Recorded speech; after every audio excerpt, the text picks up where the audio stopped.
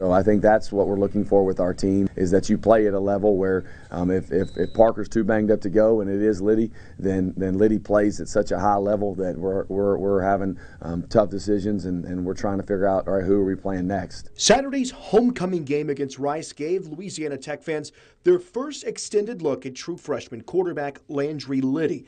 Injuries to starter Parker McNeil and a season-ending injury to second-stringer Matthew Downing forced Lyddy into the spotlight, where he shined. I was very proud of how Lyddy came into the game in a very tight spot, critical time, and really showed a lot of poise. He did not blink and did a great job of getting the ball to his playmakers. And so there was a series of plays that he had there at the end of the game. There were some big-time throws and some big-time moments for this team. He first walked into the huddle, I mean, the look on his face, like he was ready to roll.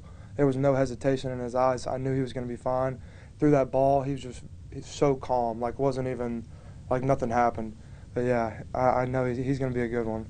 Louisiana Tech is set to play FIU in Miami on Friday, and no one's more comfortable under the Friday night lights than Landry Lyddy. Lyddy captured a Division IV state title in 2020 while earning MVP honors for Calvary Baptist.